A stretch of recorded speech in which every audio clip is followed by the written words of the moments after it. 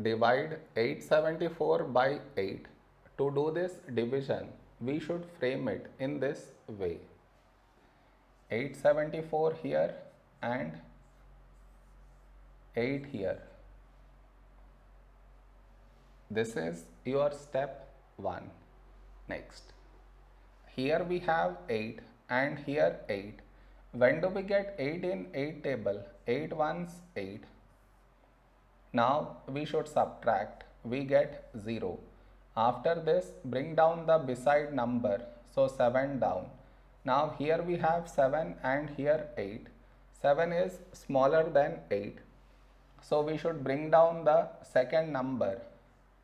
And the rule to bring down second number is we should put 0 here. Then only we can bring this number down.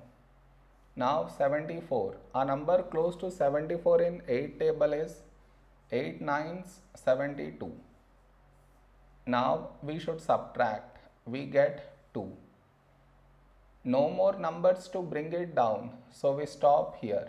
This is our remainder and this is our quotient.